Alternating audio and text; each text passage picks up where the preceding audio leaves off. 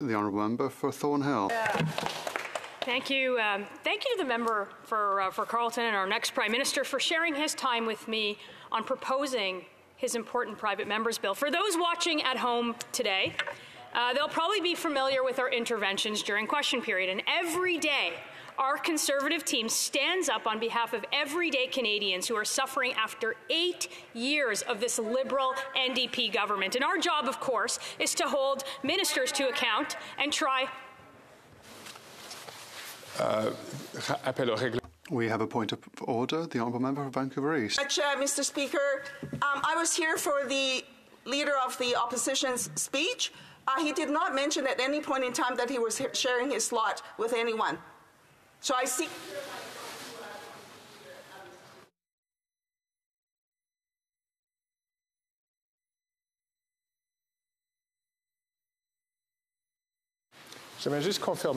I just want to confirm with the honourable member for Vancouver East, thank you for your statement, but I would like to reassure her that there was no time splitting between the two members. This is a single and standalone slot for this bill.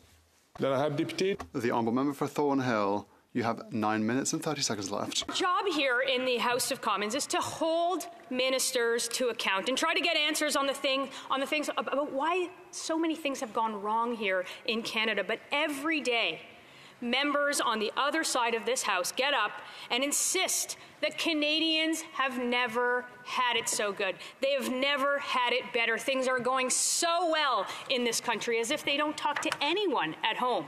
And to make their point, they bring meaningless, manufactured statistics that are supposed to show how great they really are. But in fact, they show how out of touch and clueless they truly are. One of their favorite tactics is to talk about the global forces, other countries, wars in distant lands, to pass the buck from Ottawa to someone else, to somewhere else, to something else.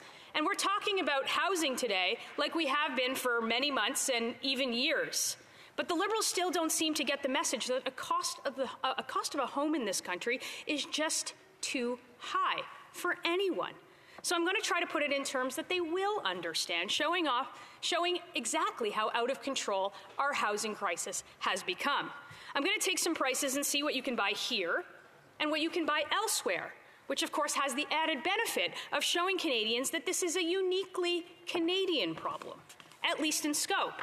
Let's start in Toronto, a 2-bedroom house covered in graffiti in the Kensington neighbourhood. It's on the market for $2.8 million. That very same amount of money can buy you a 20-bedroom castle on 5 acres in Scotland.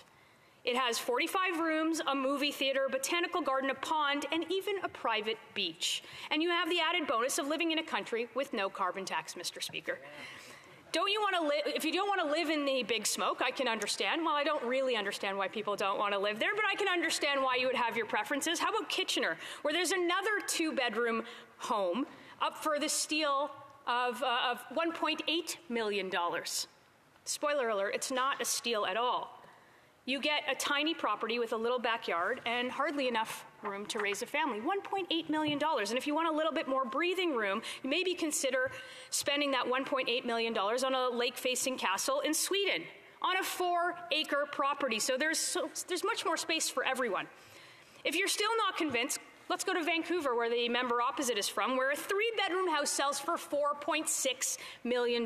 You also get to pay the highest gas prices in Canada, some of the highest taxes. You get to drive to work in an open-air government-supplied drug market, which this NDP Liberal government supports on your way to work. Absolutely stunning, Mr. Speaker. If you prefer more peace and quiet, or maybe you want a bit of a deal, there's an 11th century castle in England up for sale for $4.4 million. It comes with 32 acres of land, 22,000 square feet of living space, including 17 bedrooms. It's quote-unquote an idyllic retreat with farmland and even its own creek for fishing, rights included. I can go on and on. France, Honduras, Argentina, Wisconsin. The fact of the matter is that Canada's housing market is so broken, and these Liberals are the ones who broke it, with the help of the NDP, of course. Housing prices have doubled in just 8 years. A mortgage payment has doubled. The average income needed to buy a home in Ontario is over $175,000, and that's much more than the average salary, as we all know. No amount of partisan spin can minimize the fact that it is now cheaper to buy a castle in Europe than a family home in Canada. And if that doesn't convince these Liberals to tell them that home prices are unattainable to the average Canadians, I don't know what will.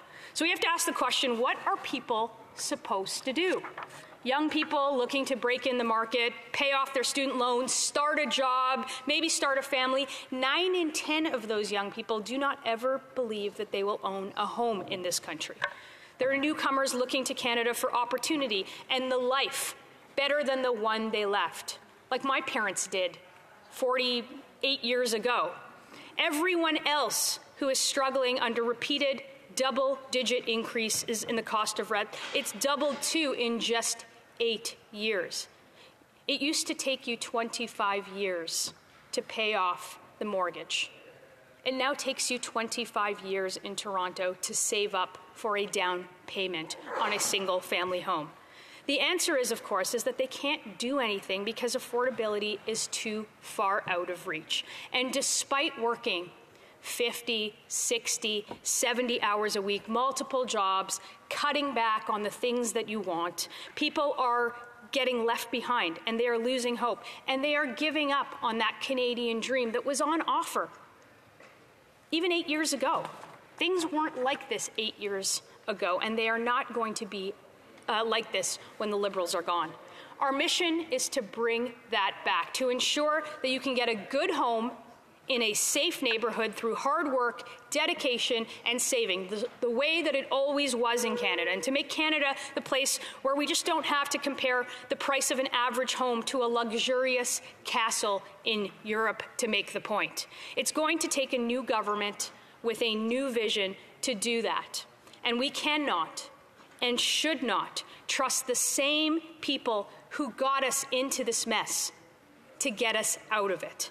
And we should specifically not trust the same people who spend $54 million on a useless border app to companies who didn't even do the work on the app, who lose track of nearly 1 million people, who have students living under bridges and tents, who can't bring themselves to put repeat violent offenders behind bars, who can't do anything close to competent. Our party is the only one with a common sense plan to put Canadians back into control of their own lives and return the promise of Canada that always was.